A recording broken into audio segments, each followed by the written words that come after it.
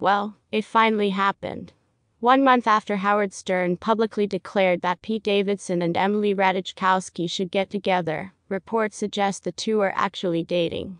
Congratulations to everyone who predicted this coupling. I hope you are enjoying bragging in your group chat. This all started when DeuxMoi posted an anonymous tip about the two from someone claiming they saw Emrata and Pete Davidson on a date in Brooklyn together. The anonymous tipster also claimed the two were holding hands and clearly hooking up. As noted above, DeuxMoi isn't a reliable news source, and the blog doesn't vet stories or sources, so all tips have to be taken with a grain of salt. However, the rumors reached a whole new level of plausibility Monday, when Us Weekly ran its own story on the supposed couple. Confirming the romance, the magazine quoted an insider who claimed, "Pete and Emily have been talking for a couple months now." The insider said the two were in very early stages, but both really like each other.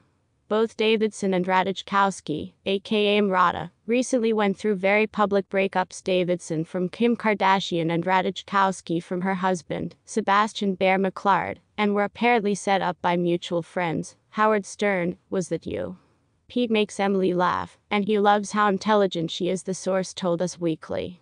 True or not, this latest round of Pete Davidson dating rumors has sparked a whole new brand of jokes on Twitter, with most commenting on Davidson's admittedly impressive list of celebrity exes. Infinity War memes were shared, debates on the comedian's attractiveness and generally attractive disposition were had, and even parody and brand accounts got in on it. Truly no one knows how to react.